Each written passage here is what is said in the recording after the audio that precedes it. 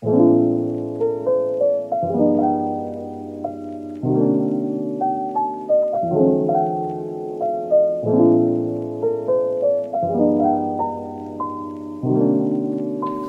everyone, welcome back to my channel. So I finally had a chance to play with more of the Pat McGrath makeup products today, and let's go over the foundation first. So this is the Skin Fetish Sublime foundation, and I have it in shade light medium 14, and I think this matches me perfectly. First of all, this foundation has a very runny texture. It is definitely the most watery foundation that I have in my collection, but I am not mad at it because I love the feel and the coverage that this foundation gives me today. I am just surprised by how flawless my skin looks like using this foundation. I am just amazed by the coverage that this gives. So I'm going to read what's on the box for you guys. So this is a buildable perfecting coverage, weightless texture, sublime satin finish, and this is supposedly runway tested and mother approved. Universal formula for all skin types, oil free, paraben free, and fragrance free. And I can agree with most of these things that are labeled on this luxurious looking box. This is the cutest box for the foundation bottle ever. It is just well thought out for her makeup line in general. So I used the Sigma Kabuki brush to apply this product on. I feel like with the sponge, I don't know if it will apply the same, but with the brush it did a great job at buffing the product into my face. And I think the finish was really beautiful, and I noticed that this gives a very nice medium to full coverage. If you guys are looking for a very nice and weightless foundation, I will recommend this Pat McGrath Skin Fetish Sublime foundation. But this is a very pricey foundation. A lot of people are not happy with the fact that this foundation is supposed to be for an everyday wear sort of thing, but I really appreciate it because if I'm paying that much money for a foundation, I'd rather use it every single day and get my money's worth out of this, you know, if that makes any sense. But I am really happy that I decided to purchase this foundation because I'm not disappointed at all.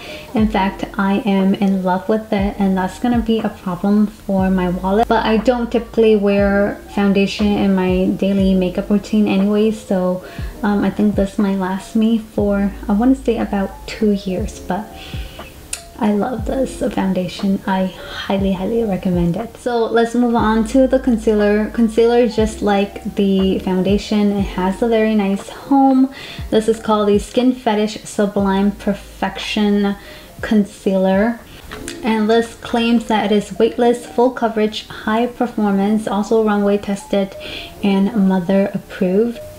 This is a perfect concealer to hide my blemishes. It hit them really nicely. I have some acne spots and it definitely hit them for me. I wish I had gotten a lighter shade than this. I really like that extra brightening effect on my under eyes, but I might pick up another lighter shade in the future. I really love this concealer as well. It's just like it claims. It feels very nice and weightless, and it blended out so seamlessly into my skin that I am just shocked. I'm just shocked by both of these products. I'm like in love right now. So let's now go over the Skin Fetish Sublime Perfection. This is called the Blurring Under Eye Powder. I initially thought that this was going to be a larger compact, so I didn't watch any YouTube reviews on this particular product, and I'm not regretting it. I really love how the powder feels underneath my eyes today. It just looks really good on the skin, especially my under eye area. I have like some wrinkles and stuff, but it just kind of blurred that area out, and I'm just amazed by this powder. And I have it in shade yellow, and oh my gosh, this feels really really silky and smooth. I'm just again surprised by how much I really like this. I feel like if I use this every day, it will be gone in like a couple of months, and I'm telling you, I will use this right up. I don't know if I want to recommend this product to you guys because this is a very small, compact, and I feel like you can find better setting powders, I think. But I had fun testing this product out. So I finally decided to pick up more things from her Divine Rose collection, and I got the Eternal Eden quad from the Divine Rose line, and I am pretty surprised with how much I love this quad. I'm not a pinky kind of person, but lately I've been testing out with a lot of colors on my channel, and I am pretty happy with this eyeshadow quad. Actually, it is a very nice quad to play with, to create romantic looks with this. This is really beautiful. Let's go over all of these shades first, and then I'll guide you guys through on the process of my eye makeup look today. So the Divine Rose Luxe Eternal Eden quad comes with gorgeous pinky shades, and the first one is called Pink Mystic. This is described as a light pink with a shimmering gold finish, and it definitely has a lot of gold in it.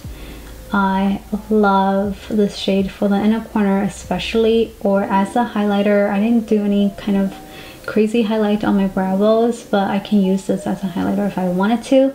This is a gorgeous shade. I love pinky pearlescent shades like this. So going from left to right, the second shade is called Temptation, and this is a muted matte magenta.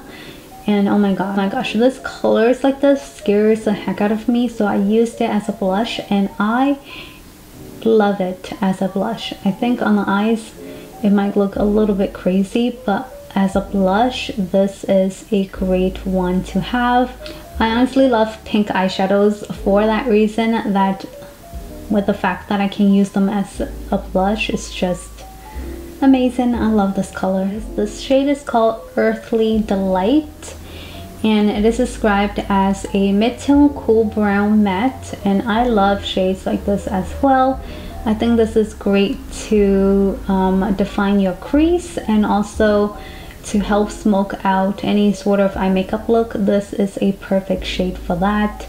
I honestly didn't think much of this shade, but having a chance to play with it, I am in love with it. So going down from this matte magenta color, the bottom one, it's called Forbidden Fruit. It's described as rich pink bronze metallic, and this is the shade that I have all over my lids today, and this is by far my most favorite shade from this quad because I love shimmery pinky mauves like this. It's just so gorgeous on the lids, and I am obsessed with this color. Now that's basically the gist of this palette. So let's go over how I have achieved my eye makeup look today. I kept it really simple. So the first transition and crease shade that I decided to place down is called Earthly Delight.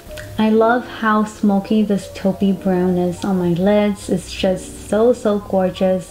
And then I decided to use Forbidden Fruit all over my lids. I didn't wet my brush today, but if you wet your brush, this color will pop like crazy. This is a gorgeous color. And then for my inner tear duct, I went in with Pink Mystic.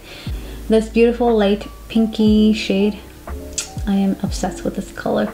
So that's that for my whole entire eye makeup look. I'm telling you, it's really simple.